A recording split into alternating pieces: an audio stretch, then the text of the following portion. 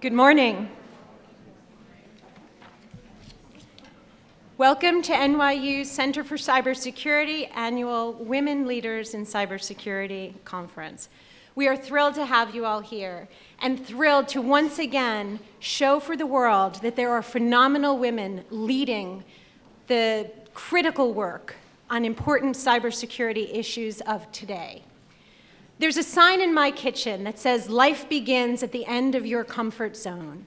And when we talk about the issues at the juncture of technology, security, and privacy, there is no room for comfort, complacency, or status quo.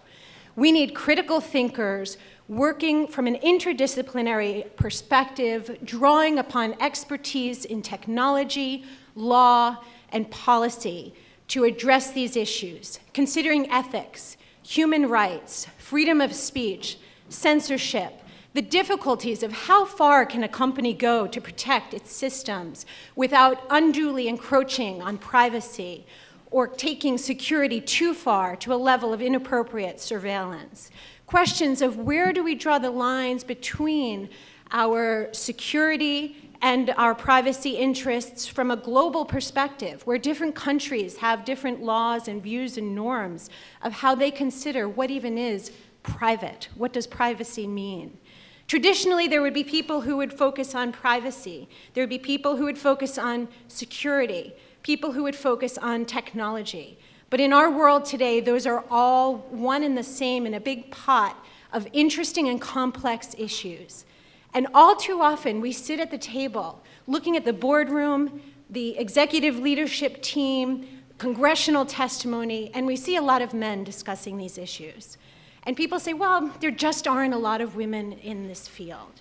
And the good thing about this conference is it shows there are plenty of women doing amazing work. Not enough yet, but terrific women leading these important discussions. And at NYU, we are privileged, honored, and excited to show for you some of the leading women in our field as a message to say these are the women who should be considered further for more leadership positions, and to show for girls and others considering whether a job in cybersecurity might be something they should consider, to say, yes, you can. Don't let anyone tell you you can't. Don't sit back and be comfortable doing what you think you're supposed to do. These are important issues. We need critical thinkers, and it's time to have the discussion among some leaders. And with that, I welcome you. I want to introduce our first panel today, discussing cybersecurity defenses and proactive measures. We have a terrific panel. We could spend the whole time reading the bios, but you have them in your programs for the day. I will ask our panelists to introduce themselves as they start the discussion. And thank you again for joining us today.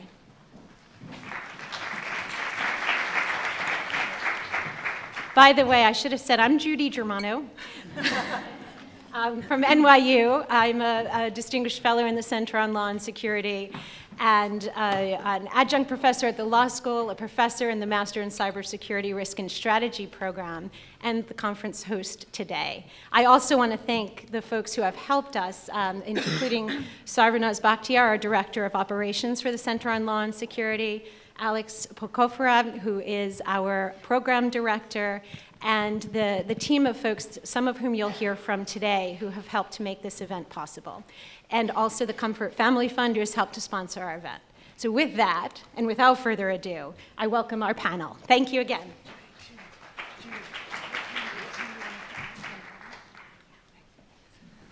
Okay, good morning, everybody. Hello. This is the first panel of the day, and we're going to be talking about cyber defense. That's the theme of this panel. We're going to cover a number of different areas.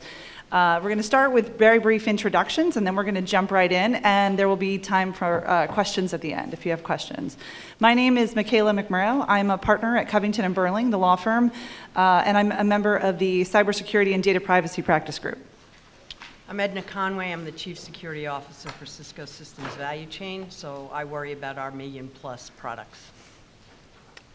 I'm Andrea Limbago. I'm the Chief Social Scientist at Endgame, which is a cybersecurity company in the DC area. Melody Hildebrandt, the CISO at 21st Century Fox, parent company to Fox News Sports, National Geographic, Star India. Sophia Dantuan, security researcher at Trail of Bits and hacker in residence at NYU. Okay, thank you. We're going to jump right in. And Edna, I'm going to start with you. You're sitting next to me. When we talk about cyber defense, what are we talking about? And really, it's a broad theme, but what does it mean, and what exactly are we trying to protect and defend? So I've been on a mission. First of all, let me ask, can you guys hear me? Yes, are we good? Okay, terrific. For a while now, to talk about cyber in a new way.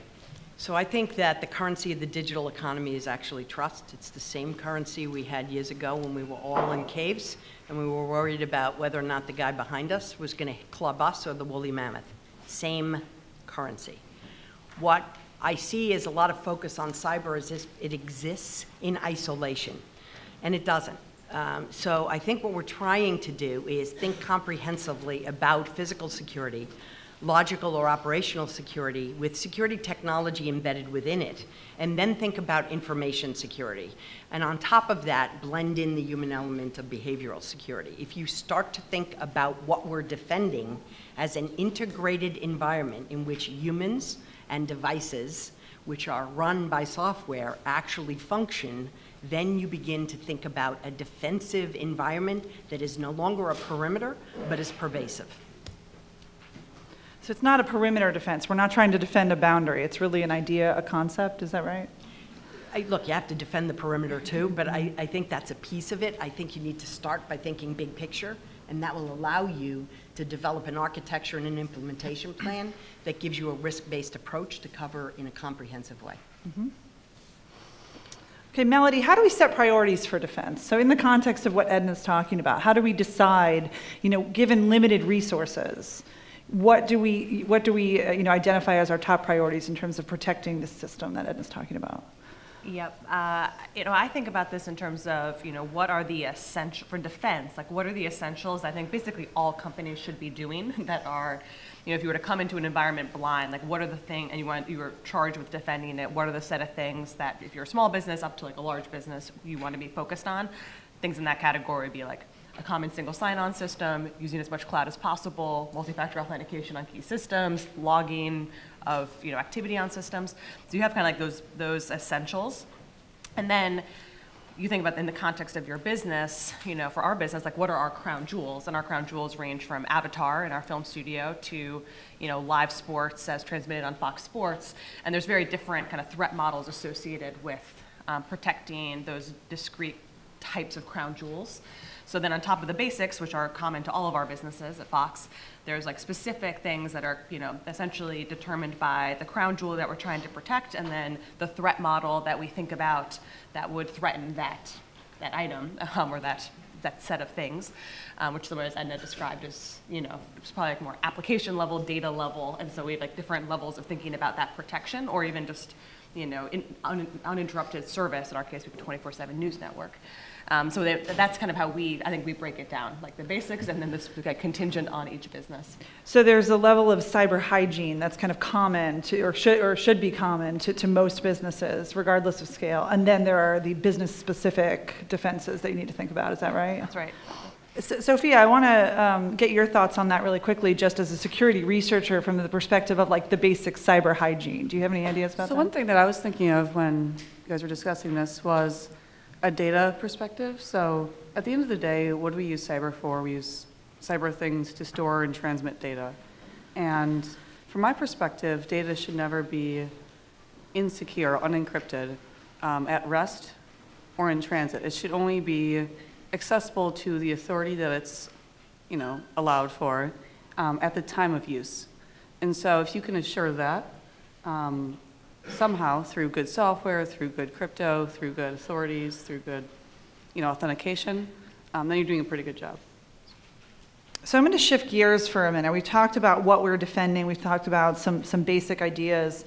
But how do we defend? And what does a good cyber defense look like? And I think where I'd like to start with this is the comparison and the analog to the brick and mortar world, if you will, right? So Sophia, I'm going to come back to you on this. I'd like you to talk briefly about how cyber defense compares, if it does, to traditional notions of defense, land, sea, air defense. This is a good question, actually, because there's common misconceptions. usually people going into this space try and treat it like a land, sea, or space kind of problem where they have clear borders. They can say, okay, well, this server is based in Norway, so anything that happens on this server, it's Norway's fault. That goes the same for cloud services or business servers. Whereas at the end of the day, you can't think of things like in the physical sense of where something is physically, but you have to think of it more as a ecosystem that crosses borders and crosses physical systems as well. And can I build off? Yeah. And it's a really important point because I think a lot of times when we think about cybersecurity defense, we really are we take these models from previous decades and try and plop them onto the cyber domain, and it's really, really ineffective. And so we see it here all the time, we're in a Cold War 2.0, sort of analogies like that that really actually limit our ability to innovate and think broader about what's going on. And so by doing that, by putting cyber is now the fifth domain in the military, and so by putting it there, in many cases, while it's good to highlight what's going on, it also it transfers every single analogy from those other areas and puts them in there versus thinking about it as something really new and something that in an area that we really have not understood very much. It's pretty much one of the first areas that humans have made, but we don't really understand how it all works or what some of the repercussions are going to be from societal areas, how the technology is going to expand. And so I think Sophia, you're absolutely right that it's really, really problematic when you try and just transfer one for one. Doesn't mean we don't build out, we don't learn from the other areas. You absolutely should. We also need to understand what the differences are and then start to explore those. One legal example of this actually is the reliance on Title 10 and Title 50 from a political perspective, where we try and apply those to defense and offensive situations in cyber, but those don't necessarily apply, right? So you could do something that's defensive that's technically not on your network or technically on a public internet space, and that from a physical standpoint would fall under Title 50, but maybe it should fall under Title 10, or maybe neither. So those sort of things need to be reassessed. Mm-hmm. Yeah, certainly from a legal standpoint, with respect to legal doctrines, we see a lot of the sort of trends you're talking about, which is sometimes when these cases are before the courts, you'll have judges who are looking at sort of traditional legal doctrines and trying to apply the brick and mortar doctrine into the cyber context. And most times it's not a perfect fit. Sometimes it's not even a good fit. But we see courts right now struggling with how they should borrow from doctrines, and if they should borrow from doctrines, and if so, which doctrines. And there are multiple sort of lines of case law that might be applicable. In the commercial law context, you see breach of contract theories, you see tort theories, and I think that where we are with the legal doctrines hasn't quite sorted itself out yet. But you do see judges sort of looking for analogies in prior case law and prior doctrines, and the reality is those may need to be updated, adjusted, or abandoned in light of new legal doctrines that apply in the cyber context. I think an interesting example of that was issued a few years ago where Google's servers were in Europe, right? With, what's that called again? GDPR? GDPR, yeah, that's what I'm thinking of. But basically they could say, well, our servers are physically located in country X, but someone from Germany might be accessing them. So what do you do in that situation? Another example of that, I think, is in, some misguided desires to be responsive to cyber attacks by, responding, in a similar way back to the perceived attributed company or country. And similarly, it's like if you were hacked and even if you had the ability to do good attribution, which I think is questionable for a lot of companies, but if you were to be able to attribute definitively that it's a certain country that attacked you, and you think about kind of hacking back or responding with the same force, and if they use a botnet of IoT devices to come after you, are you going to go after those IoT devices that are in consumers' homes that, and where this idea of responding in kind doesn't make sense because there's going to be so much collateral damage there, and your ability to actually attribute who owns what and what device and what was actually responsible is probably limited. So let me offer a thought that follows on that, because I think you're both dead on. I think we have an obligation as cyber defenders to actually educate and I think that that is often lost. Just think about the negligence arena from a legal perspective, right? I mean, there's a standard of care for many things, right? Legal malpractice, medical malpractice, et cetera. And if we could assist the judiciary around the world in thinking about what every single expert in cyber or in global security thinks about, right? You just heard Melody go through a list of basics, and then there's customization. But there is a foundation. What if that became the standard of care? And then you look, as you do in every other legal negligence arena, at the circumstances in that particular event at that particular time. That hasn't happened yet. And the cases that I've seen, and remember, I don't follow the cases all that regularly. I stopped being a lawyer about almost 20 years ago, and I'm loving it. So I get to talk technical now. And the reality is that we need to help, right? We need to be at the table. So part of my role, for example, is outward facing. So I spend lots of times with global government leaders, thinking through what some of that basic hygiene should look like, number one, but also thinking about, Sophia hit on something we could debate probably all day, and I'm sure others will. Did GDPR actually help anything? I'm going to leave you to ponder that question. Edna, you raised a great point about the basic hygiene, right? And we started this with Melody, and the idea that there are some basic things that most, if not all, companies can do. And I'd like you to expand a little bit more to bring you back to your legal roots about that and this idea of what is reasonable, right? So how does a company, or how should a company, how can a company think about the idea of reasonableness and what's reasonable for that company as they are thinking about their cybersecurity posture and potential litigation? So that's a question that could be a whole course, quite frankly, but I think it comes back to the reality of the circumstances. So when you heard Melody speak, she spoke about the perspective of somebody who is protecting incredibly valuable assets in a variety of forms that, quite frankly, are very different and deserve a different degree of protection. When you look at me, we have we have a CISO who is very closely involved in protecting our network. You can imagine with Cisco and the way we're ubiquitously deployed. I sat on the plane about 6 weeks ago, and I was I'll tell you a little story. I was in the window seat, and this gentleman was in the aisle seat, and there was somebody in the middle, and he spent the entire time explaining why he was wearing "Proud Cisco Hacker" on his hat. And it was a glaring example of the need for physical security and awareness of your surroundings, because I sat there blissfully listening, happily taking some notes, and he had no bloody clue who was in the window seat. So I think the reality is it depends on who you are. We're an OEM as well, right? So our CISO is protecting our network. Now think about an overlay. We have solutions that are hardware, that are software, and some are cloud-based. The cloud is not a pure Cisco cloud, it's a hybrid cloud. So now the two of us have to think together about, that's fantastic that you were doing that and you're using Cisco products and you're using third-party products, hooray.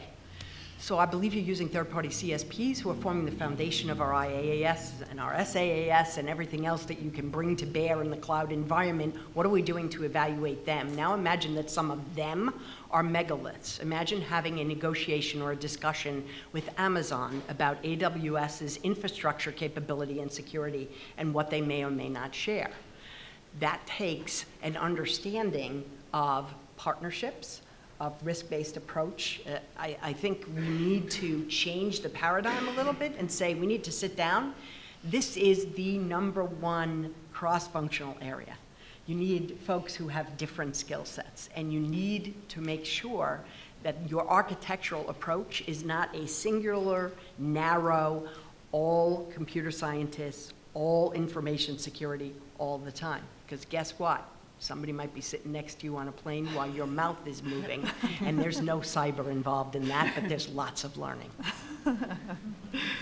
So Andrea, I want to go to you. We've talked a little bit about the theory of cyber defense. We've talked about basic hygiene versus company-specific or business-specific risk and managing that risk. Can you talk to us about some of the key strategies that can be employed with respect to cyber defense? Sure, and that's even that could be a broad question as far as different organizations versus governments, individuals as well. So I think depending on who you are, and that's one of the big tenets in international relations, where you stand depends on where you sit, and so your cyber defense strategy is going to be very similar to that. But sort of thinking broadly, there's the technical element. Obviously, we talked about moving beyond the perimeter, and with IoT, bring your own device to work, all those kind of things.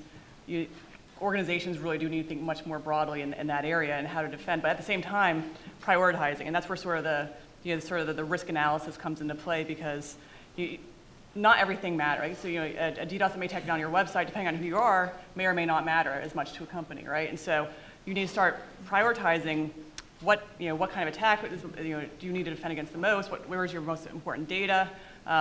Timeliness of response, and so a lot of the strategies moving forward, the ones that you see that are the defenses that are doing pretty well, especially if you think after a breach, are those that combine both some of the technical aspects, such as data segmentation, the encryption that we've talked about, have had employed the smart aspects of the cyber hygiene, but they also take in the human element as far as the PR, the communications, and the legal, and that's where a lot of that all comes into play to make sure there's a common theme in responsiveness. Because you can look at some of the different companies after some of the major breaches, and there's the reason why some of them have taken a big hit in the stocks or in reputation, a lot of that comes back down to the response versus actually even what happened to some of the data. And so it's interesting in that regard as well. But just one more thing I would add on the human element, almost thinking more at the individual, is ensuring that whatever cyber defense companies pursue or individuals pursue fits within the normal business and workflow. Otherwise, the employees aren't going to follow it. And so you can think about phishing attempts, for instance, or those are one of the most prominent ways to compromise into a network. But a lot of companies, either they aren't training on that, or if they're training on it, it's pretty much click through a PowerPoint slide, and that doesn't do the education aspect of it. So it has to fit into the normal workflow, and even then, the education aspect also has to come into play. And you think about, like with Gmail, there was someone from Google was speaking earlier this year, and it's only about 10% of Gmail users use two-factor authentication. And so which gets back to our job in security is to educate, and we're doing, I'd argue, a really poor job educating people as to even some of the most basic elements as far as why they need to do it and what the benefit of it is, and then making sure it works within a user experience that they're comfortable with. Because I was in a panel with the Defense Department area and talking about two-factor authentication on Gmail, and like, oh, well, it's just too hard. Oh, but it's not though, really. But if that's the perception, perception's what matters, right? And so you have to keep. That's why the cyber defense strategy, it is hard, and that's part of the reason why we're all up here, and hopefully more and more people will come into the industries. It's a really hard challenge that is working within a socio-technical field, and we do need the diverse perspectives coming in, and the strategies do need to be honed for each individual and each organization and where they are. Well, I have a good 2FA story, which probably the coup of my life was getting Ryan Reynolds as part of Deadpool 2 production to mandate that everyone use 2FA in the protection of systems. And that's one thing. I work a lot in Hollywood, and these are personalities who have workflows that they believe are perfect and cannot be disrupted. And I'm a really big believer that we need to meet people where they are, and it's our job as defenders to give tools and capabilities to users that are fundamentally secure and allow them to do the rest work. And I think there's a lot of from my take then is well, what are the non-negotiables? And things like 2FA, I actually think through training, through things like YubiKeys, which really kind of enhance usability of 2FA, we can get there. And then there's other things which, I wouldn't force, it'd be insane to try to force James Cameron to use a shitty document management system that, is really painful and, has bad usability, as opposed to if he loves Dropbox, great. I'm psyched, you should use Dropbox. So I think sometimes it's letting go a little bit of control, which I think is important, so then you can, when you do want to come down on something, you have really strong confidence around something like 2FA, you can have a lot more standing, because I don't fight them on every little thing. I let 9 things go and then come down on the 10th, all right, she really cares about this. I think that's particularly working with creatives, which is who I work with, like that's how we do that education, and that piece is by, you know, being very firm on a few things and then pretty permissive against a set of other things, and really trying to provide secure by default platforms that people still love, and which is one reason we push a lot of SaaS, you know, because a lot of SaaS platforms are consumer grade, people like using them, and I think they have fundamental security that's better probably than something we could roll ourselves. So let me feed off of that if I could for a minute. So I think you said something that's very important that certainly I believe in, which is, and if you think engineers don't think that they're creative, let me clue you in, they surely do. And in fact, they really are. Creative perhaps in a different way, but mind-bogglingly innovative. So you don't want to stifle, Melody doesn't want to stifle the creatives that she works with. I don't want to stifle the innovation, right? I mean, right now, I have a big set of investigations going on because I live and die by the belief that none of us still to this day, if you all take a nice deep breath or you take a sip of whatever beverage you have, you are not experiencing the digital environment. Sorry, you're not. You're still experiencing it through a three-dimensional, tangible device. What's the heartbeat of the device? The PCBA. What's the heartbeat and brain of the PCBA? The integrated circuit. Where do I want to spend my time? I want to spend my time inside the logic of chips. That's where I love to be. All right, I'm weird, I got it. But the reality is, if I can use crazy things like derived polynomial expressions inside of a chip that give me a flag, because I also live in the world that everybody on this panel lives in, the real world, where we are not preventing everything, right? So you all know rule number one is when the person walks in the door and sells you something for security and says, I can give you a guarantee, run for the hills and don't look back. But those things are things that are examples. What Melody just said that was critical is flexibility. So I have a fundamental architecture that's really elastic. I set goals. None of us want to say the how. In fact, if you wanted, some of my engineers love biometrics. They love their eyes, they love their fingerprints. Fabulous, use that. Some of them want to use Ping ID. Some of them want to use YubiKeys. I hate YubiKeys, they're a pain in the neck because I travel constantly. I'm an example of flexibility. I'm not going to use the YubiKey. I'm going to use Ping ID. This is my lifeline. This is next to me. I sleep with this. My husband loves this device. But there's the reality. There's a goal in your architecture, and there are multiple ways to achieve it.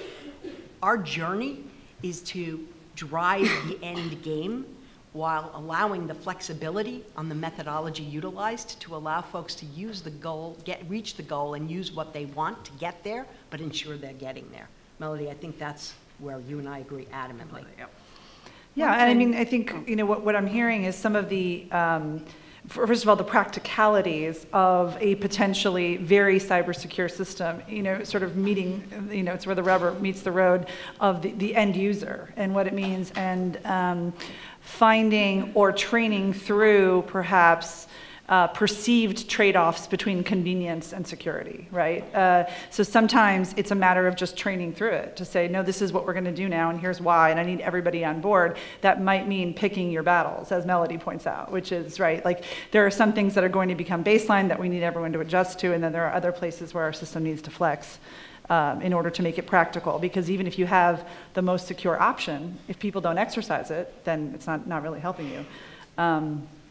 On that note, I want actually everybody on the panel, and Sophia will start at your end and come back this way, to talk about the idea of offense as defense. This is something that is kind of a popular issue now in the cyber defense world. You know, I think for a long time we operated under the no hack back rule or idea or concept, and now we have legislation introduced that would allow companies for limited purposes to take arguably offensive actions in response to a cyber incident. And I would just love to get each of the panelists' reactions about the idea of active defense and the possibility of a hackback or something short of a hackback. So I think there's two different ways to look at this. First, with the law, I think majority of support for that law became about just because, first of all, the problem of attribution. So potentially, if you can do an offensive action, or what's classified as an offensive action, you have you will be able to gain more information to attribute the hack that hurt you and your business. Second, though, is the matter of IP theft and the issues surrounding that. And so there's some thought around if you could hack back the person who stole your IP, maybe you could delete that IP or somehow get in a situation where they'd be incentivized not to use your IP. So I think that's what's driving the force of that law. But from another standpoint, just using offensive means to solve security issues, one common example of that's fuzzing, right? Or auditing program to look for bugs, right? So a lot of times commercial products have third-party software in them. Sometimes that third-party software is given to you without source. But you want to make sure that your device or software that you're building is safe. So you'd want to look for bugs in that, or do some sort of thing that could be classified as offensive, but with the end goal of ensuring that your product or software is safe that you're selling to consumers. So. Melody, any thoughts? I think that's actually a very nuanced take on it, as opposed to, I think, what a lot of the discussion is. My take is, like, I generally don't think companies should be in the business of retribution. I agree with that, too. I just want to put that out there. Yeah, so, it's a bad idea. Yeah. It's not going to end well for anyone. Yeah, exactly. So, yeah, I think a lot of these, I think some of it is what alludes to what Andrea was saying earlier about trying to apply analogies from other domains and seeing if they're appropriate. I think this is a case where the people formulating the laws could maybe benefit from other representation in the conversation of technical points of view around the actual difficulties of, not only the difficulties of being able to do it well from an attribution and then, a commensurate response perspective, but also just like the wisdom of like what we'd be unleashing by pursuing this as a policy. Yeah, it could be an escalatory act, for instance, which would be awful. Or you could mess it up somehow, which is probably what would happen, and do something else damaging. So. Yeah, and I'd say this is one of those areas that, so not, I was talking about problems going back to the Cold War. Some of these discussions go back to about the 1300s, and they talk about the letters of marque. And so that's some of the justifications they use, that as far as, well, we were able to get privateers out there and go get booty back from the ships. The pirates worked well, and there are numerous issues with that we can talk about after if we want for during Q&A. But I think a lot of the reason why there's been this growing focus on the policy front, I think, is stemming from corporations' frustration with the government not doing that much in response. And so there is some understandable frustration there. Policy has been extraordinarily slow to innovate and modernize. I mean, if you look at like the Computer Fraud and Abuse Act from the mid-'80s, right? So we're several decades into this. We still haven't modernized in various areas, and so there is some that frustration. At the same time, I'll agree with them. I think it's really, really extraordinarily problematic to allow corporations to hack back. One aspect of that I think gets kind of fuzz is the notion of hacking back, at least the way I think about it and when I research it and study it. It's more so talk about corporations, so hacking back is entering another network unauthorized. And so it's that unauthorized aspect of it. You can look around your own network as much as you want, that's fair game. And the newest policies that are coming out, the latest, we finally have a national cyber strategy, which is nice to actually see. DoD just put out their cyber strategy as well. And so they're talking about defending forward, and so that's the terminology that they're using. And by that does step away from their own networks, and they need to say attacking, hitting the the attacker outside of their own networks. And I think it's different when it's the government doing that for a variety of reasons. Which again, I don't think this is something. The gloves aren't off because that's also been a discussion that's going on. I think there's still a decent amount of constraints. There's cause for concern that some of those constraints are going away. But at the same time, the government should be able to, when they've got some of the data, when they've got the capabilities, they've gone through whatever legal aspects they need to go through. It is the defending forward. I think does make more sense, which is to me is very, very different from the hacking back and allowing corporations to do that. The law that's going through in the ACDC that's going through Congress, or has actually been kind of stalled in Congress, I think for over a year. It's been like in 3 different iterations of it. Is more so focused on corporations, and so that's the one that does concern me a lot. But I'm not as concerned about the defending forward, assuming there's the reasonable steps that are taken as they should be. Can you talk about the difference between hackback and defending forward and where that line is? Yeah, well, to me, the line is who's doing it. And so to me, the defending forward is the government. And specifically within currently the DoD, the Defense Department would be the ones. Whether that extends into the intel community, I think that's also where part of the discussion where we, from what I've seen, is not extraordinarily clear yet. So if those kind of capabilities expand, that does concern me a little bit more, especially given there's different access to data, there's different knowledge, there's different concern about the potential escalatory effects of it. Because that's one reason on the corporate side why I get concerned is there's so much room for unintended escalatory effects with conflict between states. That is really, really concerning to me. And at the same time, especially for these corporations, we look at how long it takes for even a breach to be found, and generally it's over 100 days. Every study shows something a little bit different. You're not going to get your data back even if you hack back as a corporation, unless it'd be shocking, right? That they only kept that one copy of the data, if that's what you're trying to get at. Or if you're just trying to go and retaliate, then that also has the escalatory effects. I'm not sure that corporations shouldn't be involved in making those kind of strategic policy decisions across borders. I think that makes the problem of IP theft really hard too, just given digital copies of things. Absolutely, yeah. But yeah, and then going back to the defending forward, I do think it still is going into external networks, but currently it would be the defenders, the government defenders doing it. And in theory, trying to also stop it before it hits a certain corporation or hits our government. So it's more proactive. But it's still, there are a lot of nuances there that need to be worked out. That just came out really within the last month. So there's a lot more discussion that needs to be held there. It shouldn't just be assumed the gloves are off, but it shouldn't be ignored as well for something. But I think it's going to be instrumental going forward. So there needs to be a lot more discussion going on as far as exactly where the lines are. Edna, your thoughts on hackback, active defense? So Cisco, since its existence, has been in the business of changing the way people work, live, play, and learn. Nowhere in there is there changing the way people attack one another. I think that is the business of government. We have the privilege of living in a democracy, and I think that is a clear and unambiguous position.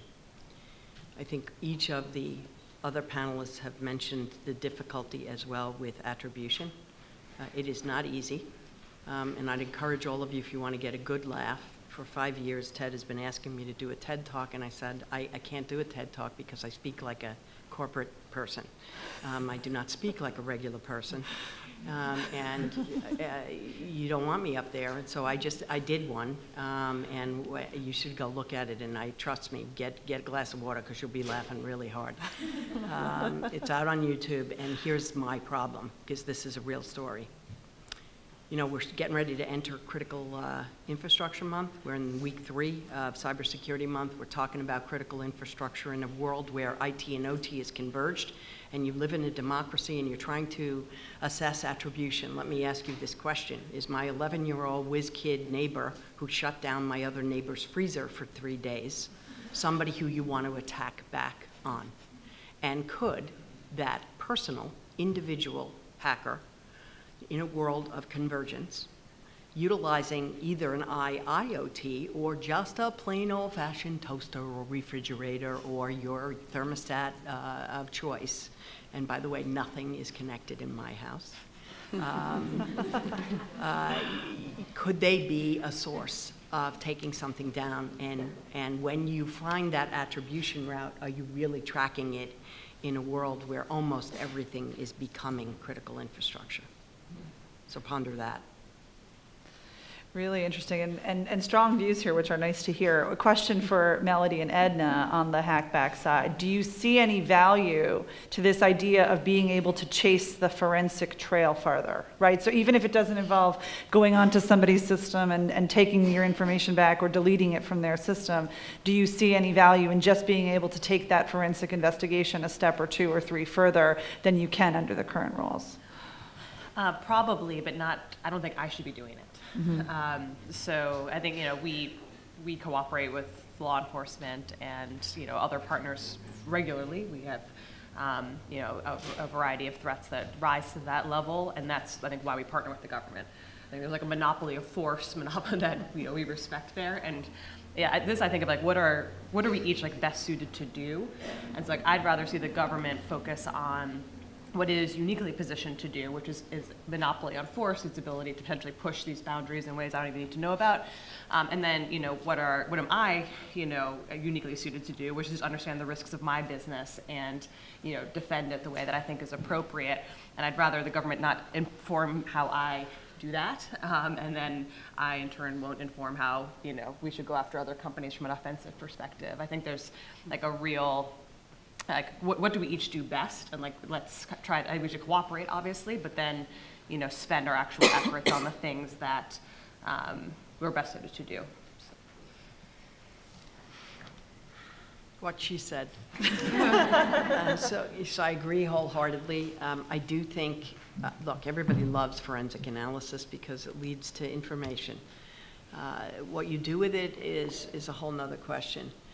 I think the solution is there are activities that private companies should not be engaged in, period. What we need to know is an ongoing debate in a number of classified environments right now, and I think information sharing in a public-private partnership manner is something that we need to do a little bit better at.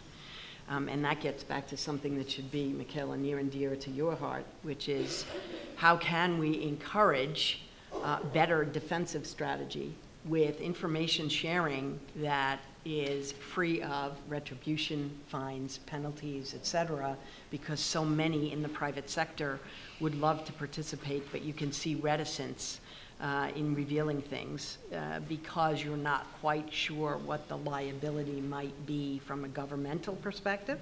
You're not quite sure what the liability might be from a customer, given the absence right now of a standard of care for what is not negligence in a digital world.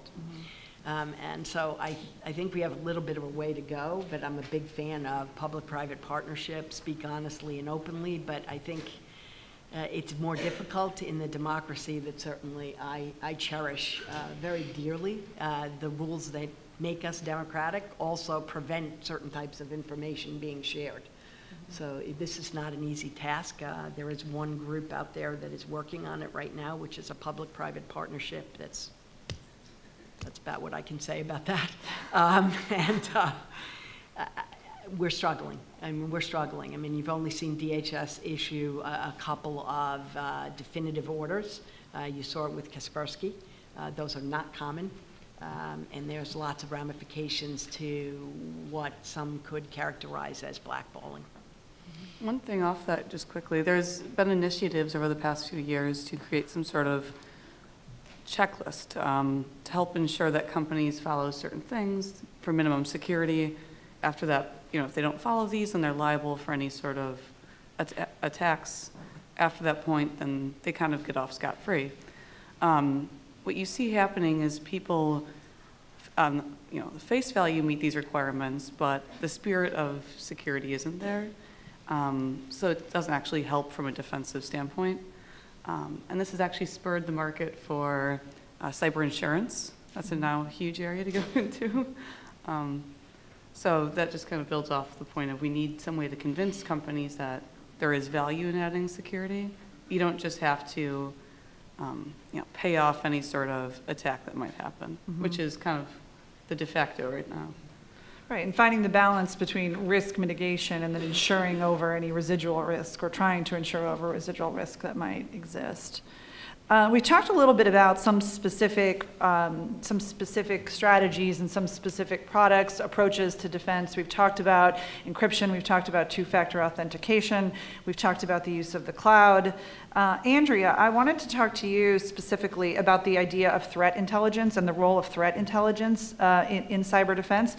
How much do you need to know about your adversary? What is this market like? I think there are a lot of companies that, you know, will purport to sell you threat information, and some of them do. You know, what are your thoughts on that, and what are your ideas about the role of threat intelligence in a good defense? Yeah, so on the one hand, so, you know, I have an analytic background, so I love having data and being able to analyze it. And so I'm going to say I love that. At the same time, I think it also does, again, one of security is just an industry full of overhype in so many different areas. And so on the one hand, some of the data is really useful. There are companies absolutely that their entire job is to study and sell threat intelligence, and some are going to be much better than others, and that's, people can do their research in those areas. But I think understanding the adversary is important. I know that there's pushback on that as far, especially you hear from the private sector, you're not really caring who attacks them, but just wanting to get them out, which I think is a little bit too short-sighted, partly because you understand who's attacking you has certain tactics and techniques and procedures that they use, and so they could be using those again, they could be expanding. There's certain threat groups that attack certain industries more so than others, and so by understanding who might be attacking you through some of that threat intelligence, you can start learning about and preparing your defenses accordingly versus having to defend against every kind of attacker. At the same time, this is where it gets really challenging, there also are plenty of opportunistic attacks that are going on. So there's obviously the targeted ones, but if you look at the National Institutes of Health in the UK, are the great example. They were hit by WannaCry.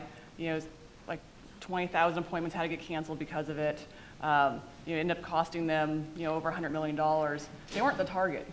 They were collateral damage in a geopolitical conflict. And so knowing the adversary in that regard probably wouldn't have helped them. And so that's where, it is really, really hard. So I think threat intelligence is really important, but it's not the end-all, be-all. It's just, again, it's one of those, it's just another tool in the tool belt in creating a broader defense. But I do think it does enable more proactive defenses and does enable just understanding how to get ahead of the attacker and see what's going on. And then also could, in theory, getting back to some of the information sharing, can also help different groups share some information about what might be coming in or what's attacking certain industries. So it helps for collaboration and so forth in that area as well. And so I do think it's important. It's not. I personally don't think it's the end-all, be-all, but I do like having data to analyze. So Melody, Andrea spoke about a few sources of threat intelligence, right? One is like a subscription source or some kind of purchase of threat intelligence information. Another is an information sharing program that Edna was talking about, where you can get information from the government or industry partners. And then you can also get information from your own network, just what you can see based on the threats that you're confronting every day. Do you have thoughts about other sources of intelligence or those three sources and how you use them as you approach your defense? Yeah, I'm very bearish generally on intelligence as a thing, as something that I as a company would consume raw and be able to do something interesting with. So I don't think I subscribe to any threat intelligence feeds as part of my defenses. We get some stuff from the government, and that's useful. But the way I think it's actually been useful, and a shift that I've seen, which I really like, is cybersecurity vendors who are actually positioned in our network to do not just detection but also response in some cases, like leveraging intelligence into the platforms. And I think these are companies that can be highly opinionated about what certain types of intelligence mean, and have the context to then be able to actually do that correlation against what our environment is expressing and have an opinion on what to do. And so I think there's something interesting for security vendors who are obviously bringing intelligence into their products, and that's in our fleet. But I wouldn't deal with lists of IOCs myself. I don't think there's much usefulness for me, at least as a defender there.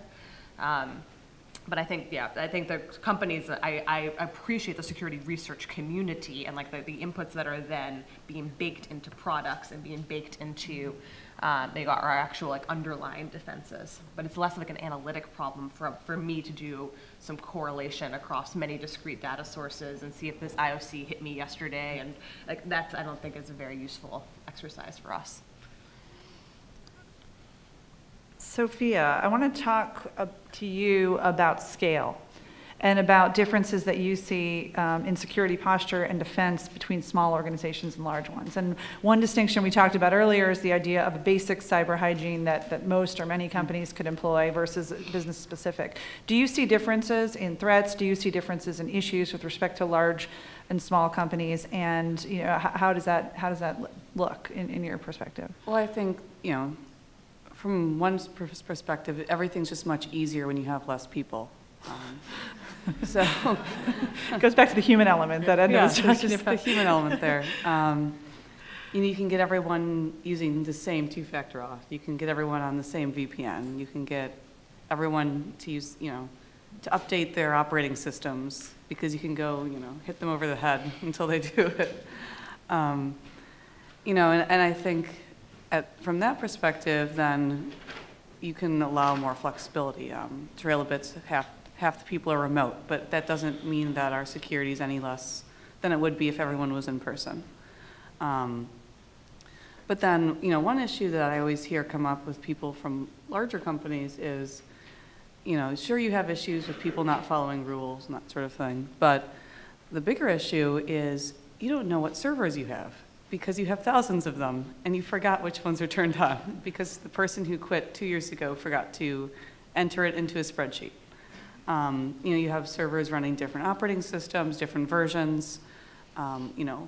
One of them you have to sit there with a keyboard plugged into the server to update it, and the other ones you can maybe hook up to some automated system. And so I think from that perspective, it's just a lot more of everything to deal with. I think it's also a function of companies that have grown over time versus a company that starts cloud native. Because I think asset management, I think if you start today a company in Amazon for your infrastructure, you kind of get all of asset management for free. It's outsource that problem. It's actually pretty straightforward. I mean, with us, we've grown since black and white films, so there's just a lot of infrastructure, and I think that problem that asset management ends up being actually extraordinarily complex, and that's why I'm bullish on some of the core this core infrastructure choices that can be made today that can really abstract away so much of the complexity that you describe, but it's hard to kind of retrofit to an organization that has been grown over acquisition. But that's why I push cloud transformation more than anything. Because I think a lot of companies are hesitant to outsource things. I mean, especially if some people in management are not familiar with using the cloud or not familiar with outsourcing two-factor auth to some company. They want to do everything in-house. So when you do everything in-house, you just kind of amass problems over time. Well, that's the other, actually, I think the tension between, the larger you get, the more you're inclined to think that you're special and you should actually, that commercially available things don't apply to you. So a very large company is more likely to say, I should build my own private cloud, right? Which, no startup is going to say, I should build my own private cloud. Really, no one should build their private cloud, in my opinion. But, I think the bigger you get, the more unique you think you are, and then the more you think you need to roll your own everything. Whereas really, we, for example, use Dropbox as our enterprise grade, document storage solution, which a lot of people think is totally insane. But I think that is more secure than me trying to roll my own document management system. And I think there's some ego thing you have to let go, I think, to actually realize some of these commercial solutions are actually just good enough. I think on the flip side, though, some smaller companies might deal with issues of just not being able to afford or justify getting the nice cloud service provider or something like that. That's true. Yeah. So two thoughts. One, I think I want to dispel the notion that if you're small, that means it's easier. It means you're not paying attention to your third-party ecosystem, right? So the latest surveys, without mentioning names, reveal this past year that 74% of those attacks that could be attributed were attributed to third parties.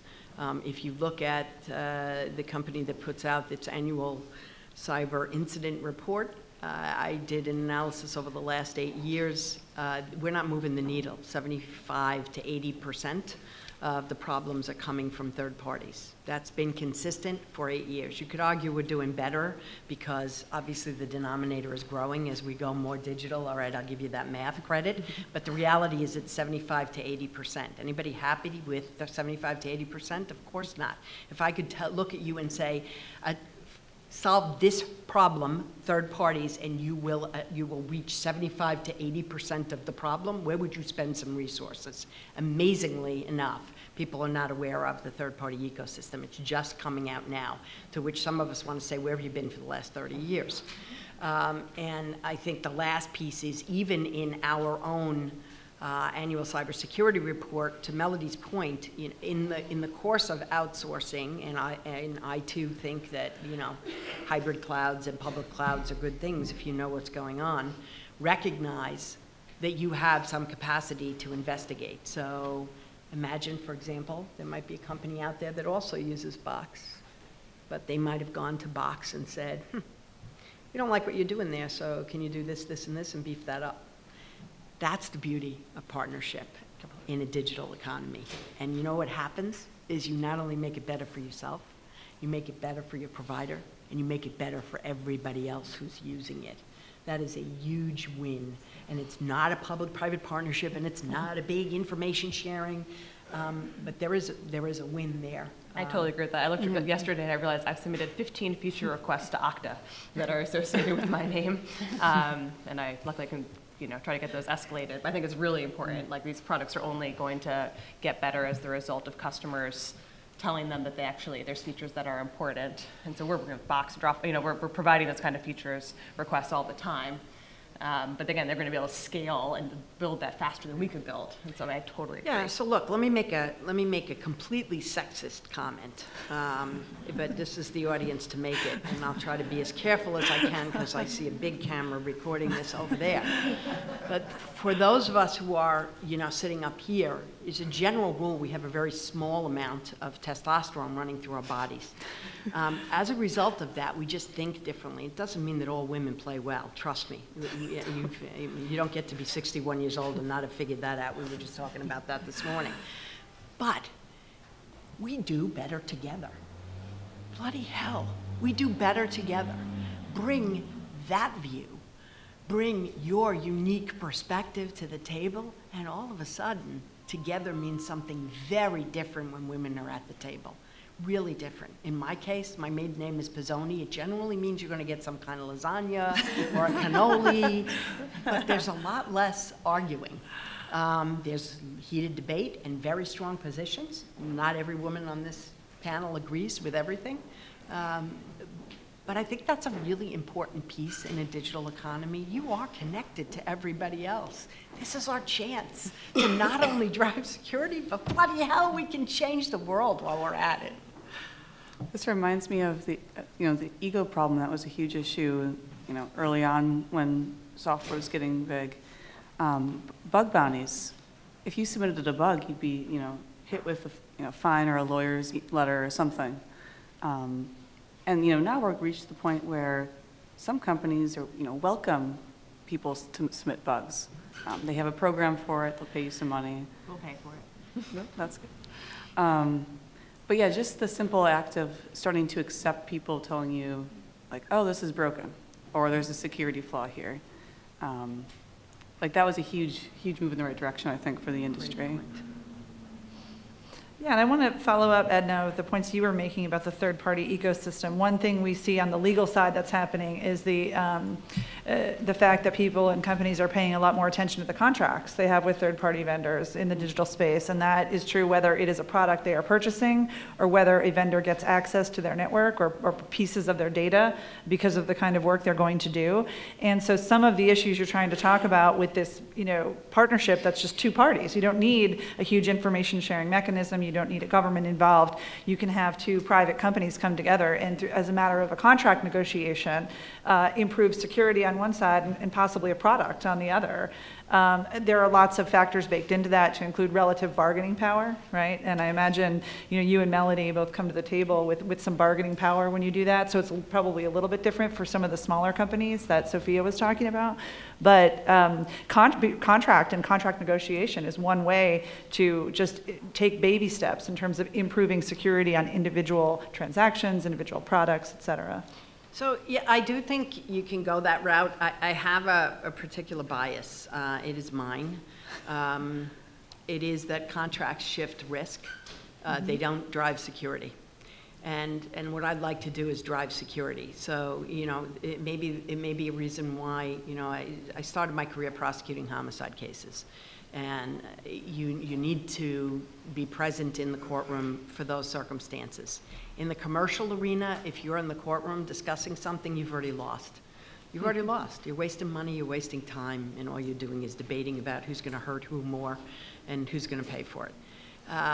This doesn't mean there isn't a good reason for that, but the reality is a combination of the contract with maybe a nice architecture, a set of requirements, a business practice that's flexible is, in my opinion, a better route, and then holding people accountable. And you're right, I think market clout matters, but let me give you an example. So the value chain for us at Cisco is very diverse, right? It starts with design and develop. It moves through all the traditional nodes of a supply chain. It includes sustainment, and it also includes end of life. So we deliver probably 86–90% of our solutions through a third-party channel. Do you think I have market clout at all with the channel? I'm actually beholden to them to move my products and my solutions rather than my competitors. So when you had to sit at the table and say, by the way, I'd like to talk to you about my 11 domain architecture and the 156 requirements that we're going to chat about, not going to work, right? Because you're just too difficult to work with. So then the question becomes, what are the foundations? What are the fundamentals? And how can you align with your colleagues and say, what can we ask for that is that foundation together? And what can we point them to that might help them as well, right? So, you know, there's a lot of books on, I mean, we've all read them, right? If I see win-win one more time, I've seen one that's win-win-win. I'm like, okay, great. There's a Roman Catholic. If I ever saw one, it must be, you know, the Roman Catholic view of three, and I am Roman Catholic, so I get to say that. But it's an interesting phenomenon. Talking about it and actually doing it is really hard work, and sometimes it's a contract negotiation where you look at your legal team and you say, nope, I'm not going to put it in the contract. I'm going to say we're going to agree to a course of conduct, and you can imagine some folks in the legal department might have a view on that and say, well, that's fabulous. There's nothing binding there. I'm like, yep, that's the path we're going to walk. Let's see how it works. So there's a balance, right? There are all these tools in the toolkit that you get to use, but boy, you don't use all of them at the same time with the same party. It's a great point, and contracts, you know, at their most basic level do shift risk, which in many cases will then change the incentive of the parties, right, and change the incentive of how to work, or could change the incentive of the parties, or at least if it doesn't change the incentive of the parties, can allocate any losses, right, a certain way, which may mean that in the event of an incident that you're differently situated than you would otherwise be. We have a few minutes left. In order to leave enough time for questions, I'm going to do one more question for the panel, and then we'll open it up. But I'd like to end with the idea about what's next. What's next in cyber defense? What's the next thing that people are talking about? What are you thinking about? And what's the thing that's, you know, around the corner that we haven't talked about yet on the panel?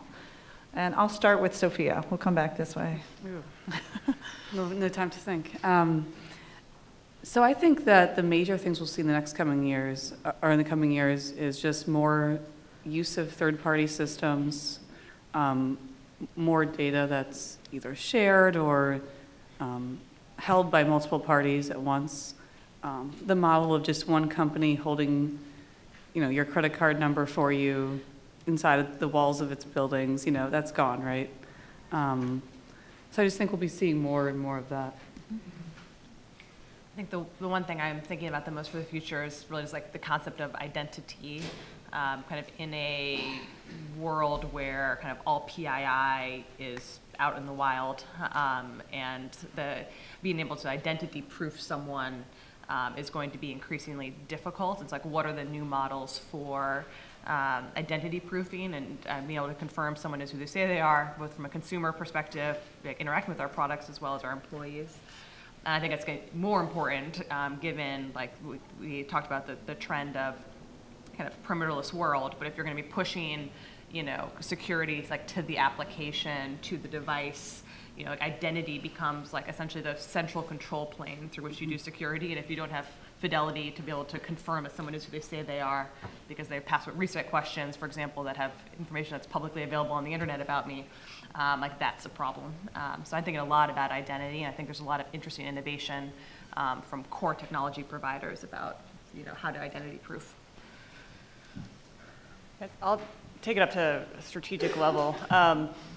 So looking across the globe, there's a lot of data localization laws coming into play, and so while on the one hand, you know, there are no borders on the internet, there increasingly are borders when it comes to data localization, privacy laws, government access to data, all those kind of things. And so going back to Edna's point on the currency of trust, I think trust and data protection are going to be increasingly essential in how different governments are already dealing with it. And that's where we're seeing these two very divergent paths going on right now. And so you got on the one hand, you've got some of the data localization laws that basically mandate the government can access data on either its citizens or on servers that are located within their borders. China's really leading the way in trying to create those broader strategies, and that model is diffusing to smaller states as well. And so that's spreading, I would argue, much faster than the individual data privacy that we're seeing, like the GDPR. And so at a high level, there are definitely some issues with the GDPR that we could talk about, but they are a counter to this more government access to data model that's out there. And so we're going to see increasingly the battle between these two very, very different visions of data, or of who should have access to data and how to protect the data. On the one hand, government access to data, another one, individual privacy and protection of individual data. And that has huge implications for democracy, civil liberties, human rights, all those aspects going on. So it's already going on, and I think that's something that I'm keeping a very tight eye on going forward, because then the defenses have to be thought about how to defend against those, and then even doing business in some of those countries. I think there's going to start being that cost-benefit analysis that has to go on. So I think a couple of things. One, I think we're going to see a trend over time where people do come around to recognizing you need physical, logical, operational, behavioral, and information security tied together. So whether we change what the CISO does or we get to the point where we have CSOs who are managing the full spectrum of the aspects of security, I think we will see that grow over time, slowly. I think we are also going to see a need for, and I'm hoping we're going to see more companies grow to do this. I know at least of a couple of startups out there that are doing fantastic work on re-educating our population to be prepared to live in the digital world and to bring cyber expertise to the table, whether you formerly were a miner in a mine, or you might have been in an industrial environment, or you might have been in healthcare.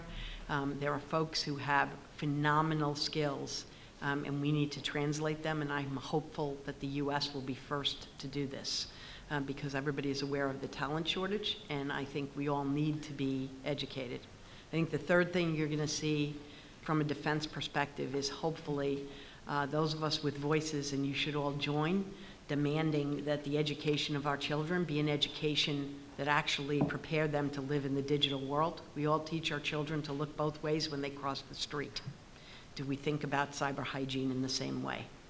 They should be starting right when they're growing up, before they're even in school. We don't really do that well right now. And the last thing is, I think we're going to see more hardware to software architectural checks, whether it's via hashes, whether it's via trusted boot, whether it's hardware anchors, because people are slowly figuring out that you don't breathe in software, and even if it's implanted in you, it's still a chip. It's still digital in its experience for you, but it's physical in how it manifests itself. And that is the ticket to aligned security. Okay, great. I had one point on it. Yeah. So a good example on educating on the children, because that's super important, but sort of a good news story, which we don't always hear very often in security, so it's nice to hear. So Fortnite, which for any of us with kids, they played it a lot, more than we probably prefer them to.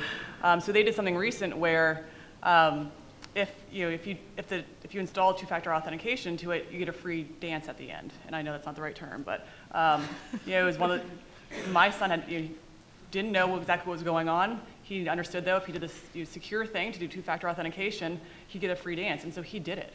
And all of his friends have done it. And so it gets into the incentive issue of how to incentivize good security. It even can be done for children. And so Fortnite, which is actually under all sorts of different kinds of attacks, is a really interesting example of how to do something the right way to incentivize the users and help them protect themselves as well. Great. And so it's just it's thinking creatively and with a different mindset for how defense can occur. And I think that's a really interesting example of sort of thinking outside the box, especially when it comes to educating children. Mm-hmm. Okay, great. We're going to open it up for questions. I see there's a microphone in the middle of the room, which you can make your way to, or you can just speak up and I'll try to repeat a question. There's a question in the back, I see. Yeah. Thanks. Oh, that's good.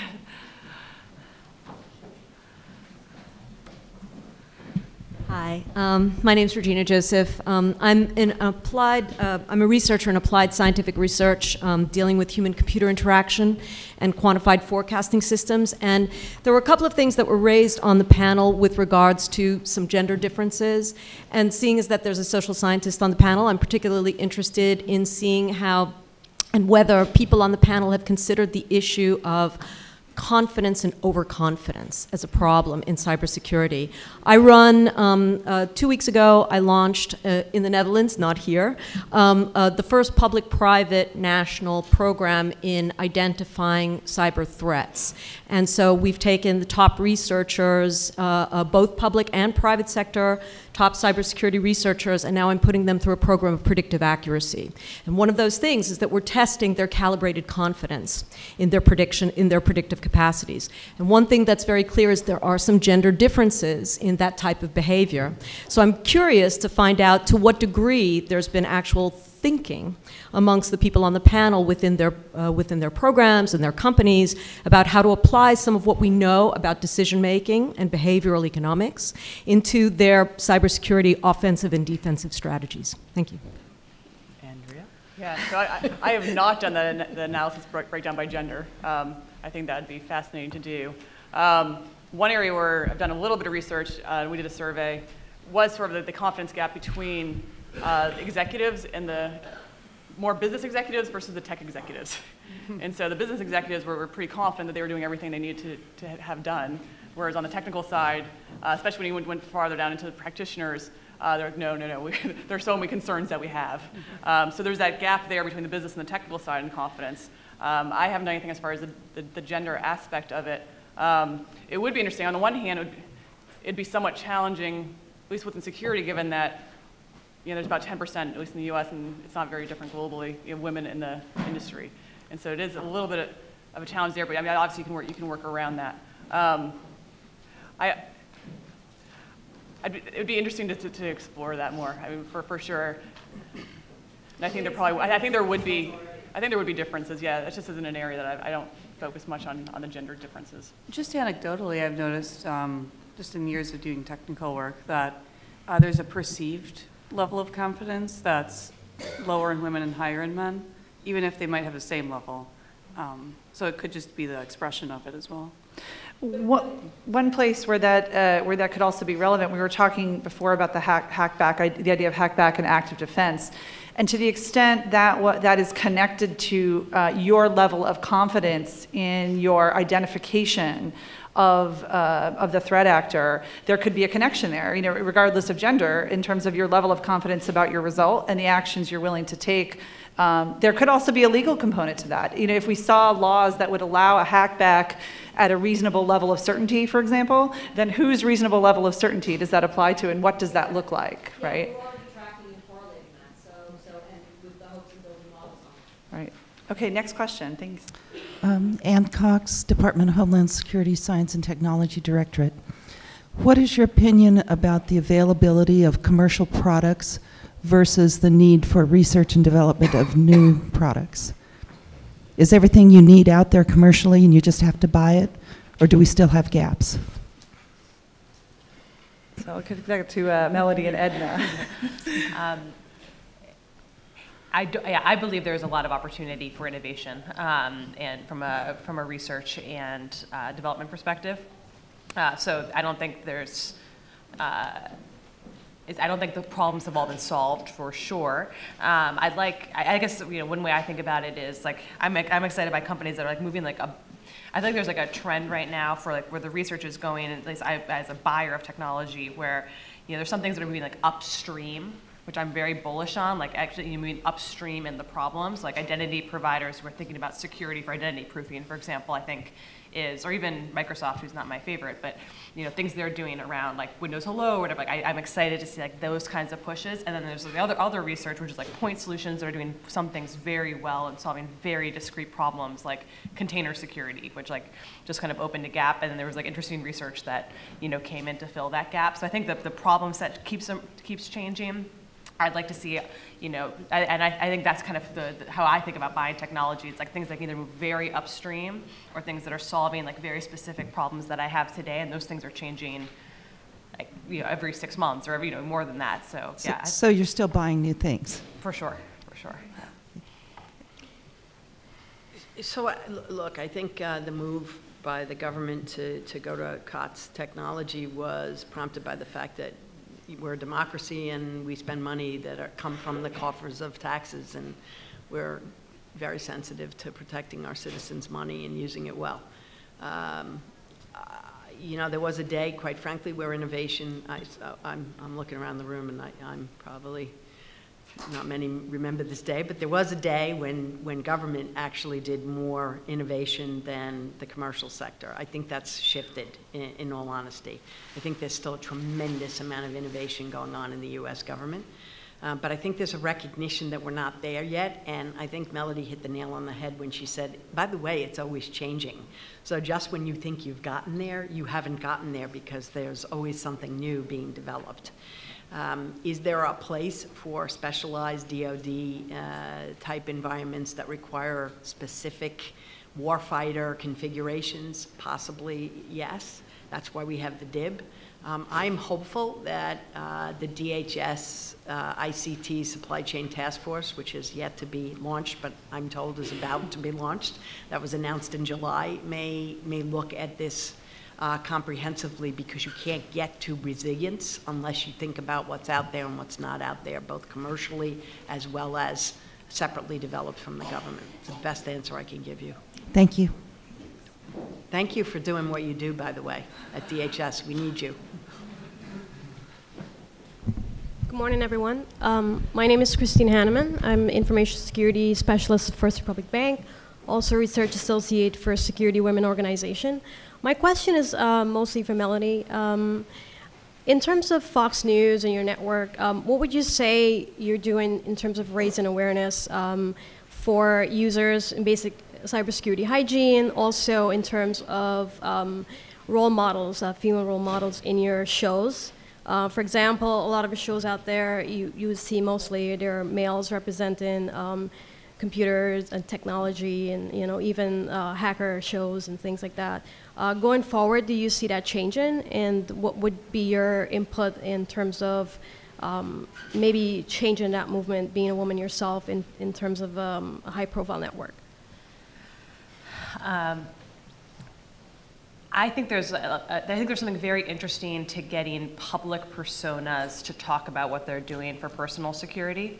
It's like the Ryan Reynolds example. I've been approached by a lot of companies trying to get Ronald Reynolds now to talk about 2FA in public settings. Like, I've been approached to do marketing campaigns around this. I think it's hard, because being a company talking about cybersecurity, most companies are risk averse in that way, because you don't want to create a target on your back, and so I'm very hesitant to speak very publicly, about my defenses, my defensive strategy. This is obviously a safe space, but I think I'm interested in getting public personas, people on air. I work with people on air a lot, and getting them to talk about what they're doing. I think it'd be important, and I think this can, extend to them what we can do for election security, what people should be doing, as personal citizens in the world. And I think having public personas talk about their own personal security measures and the threats that they face would be a step in the right direction. I think we're not really close to that right now,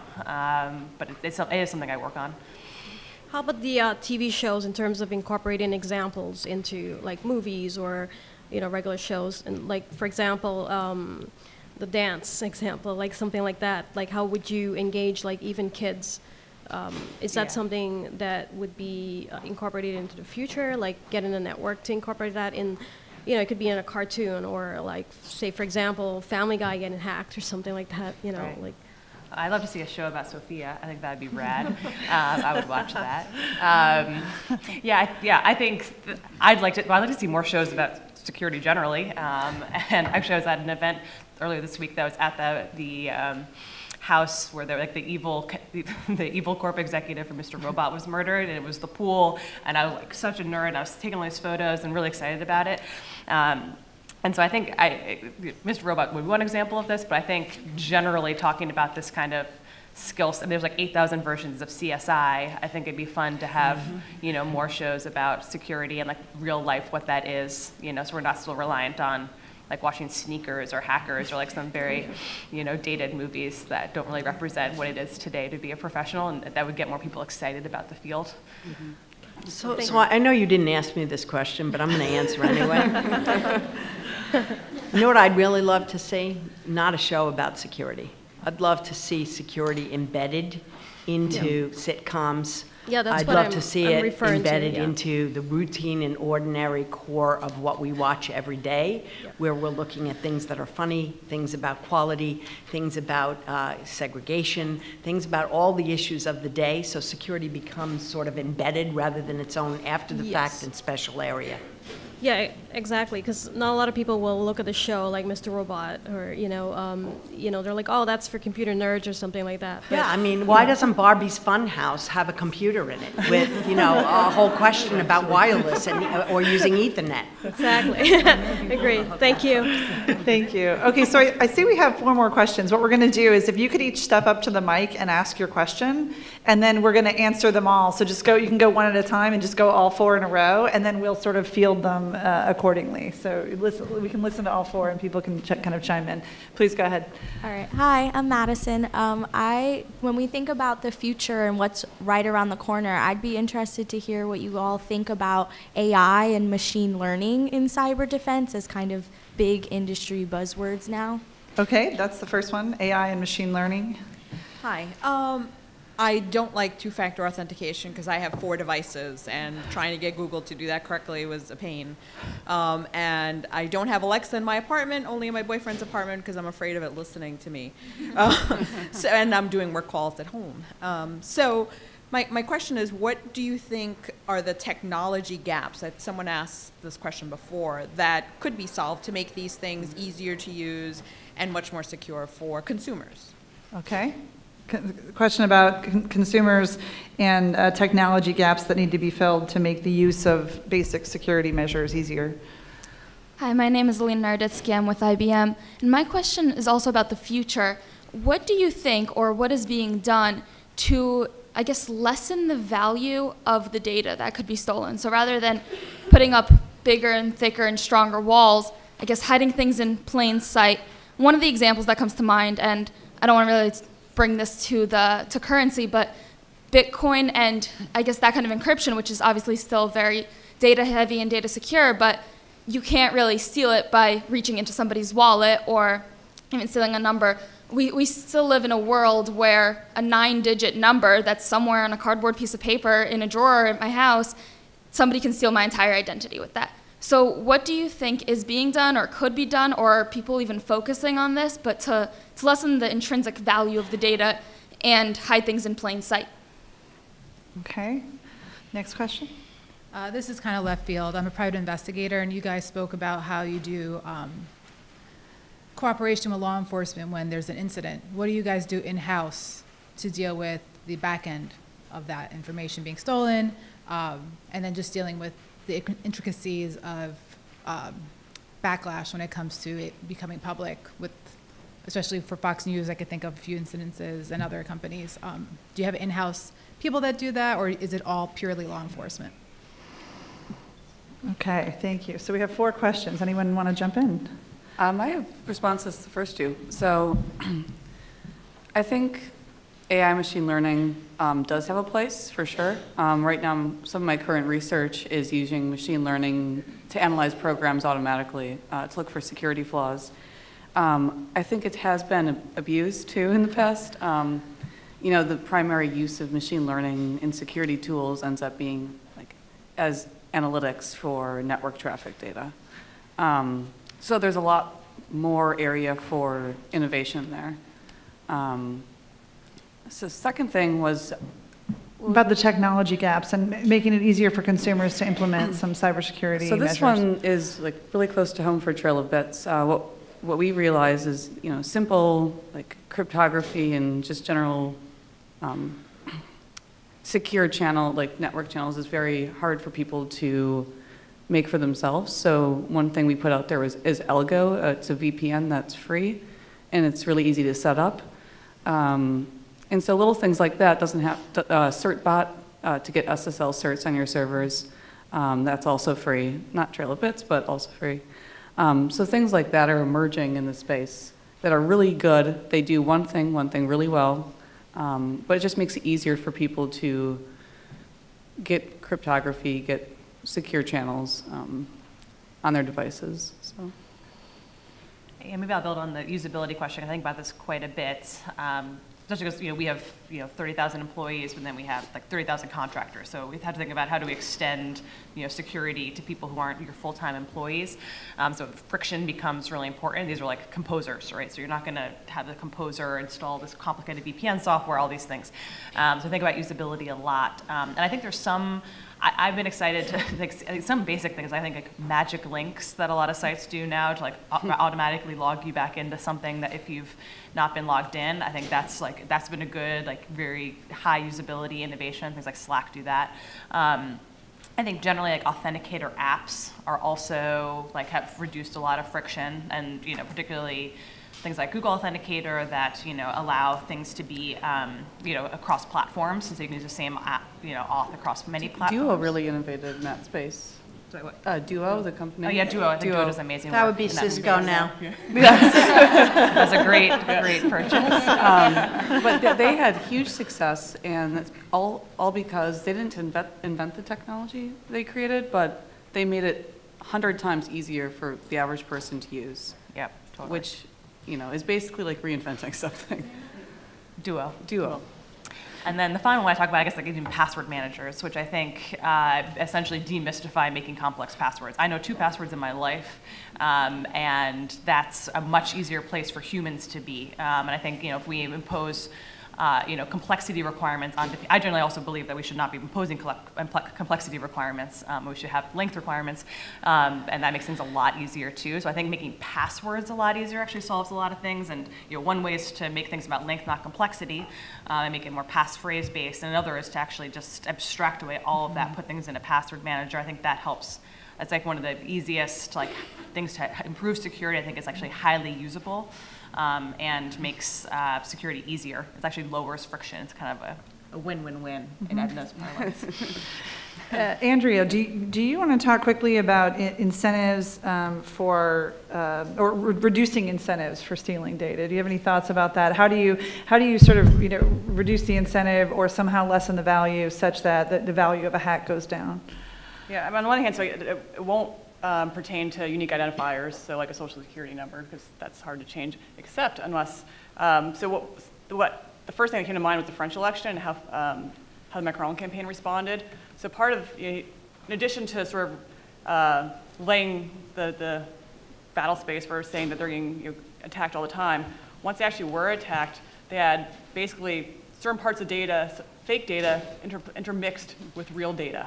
And so that when it was actually posted online, it delegitimized the attackers because it was hard to tell what was real from what was fake within the data dump that they did. This reminds me actually, for IP theft, some responses have been just adding flaws to a patent or adding flaws to a schematic, yep. Making that easier to steal. So people build it and then explodes, or something. Yeah, and so there is, so on the one hand, you can't do that everywhere, and you're going to obviously still have your crown jewels they protect, but sort of making those honeypots or leveraging deception in ways that, I'll say this, which is not new, by the way, doing this. This has been going on through, corporate and geopolitical espionage forever, but just actually leveraging that a bit more which gets back to, can you actually even trust the data that's being dumped, and if you cannot, it's going to limit the impact that it's going to have. Mm-hmm. And so I think that's not the end all of it all. You still need to absolutely protect the core data, but there are some interesting ways, more creative ways to think about just incentivizing or making it so that the credibility of the hack mm-hmm. Is in question versus the person, the victim. Mm-hmm. And Edna, can you talk quickly in response to the last question about law enforcement and responses to an attack and how you approach that both in the aftermath of an attack and sort of in normal state, if you will, in between?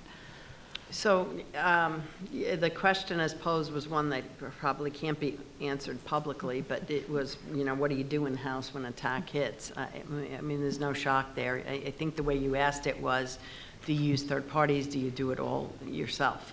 I think it depends on the size of the company, quite frankly, your forensic skills. Cisco not only has a body of security experts, we also have Talos, which is threat intelligence, which you can't buy, it's free. You can just get it, subscribe to it if you would like. So a combination of that, and in combination, I think, with some of the relevant government actors who can sometimes assist. It depends on the nature of the attack. Attackers have different motivations, right? And so a very patient, well-funded nation-state attacker is going to use a very different set of techniques, and you can get different help from the government. Those who are in it for the money, down and dirty, looking to do something quickly, the government funding of research may not be targeted there, and that would be, quite frankly, an inappropriate use of government money that comes from citizens. So you may not find as much use, other than, everybody ought to know who their relevant FBI contacts are, because they do keep track of what all of us are sharing with them, and they can be really useful. Sorry if that was a vague answer, but it was intentionally so. Okay, and with that, we're going to wrap up. Thanks very much.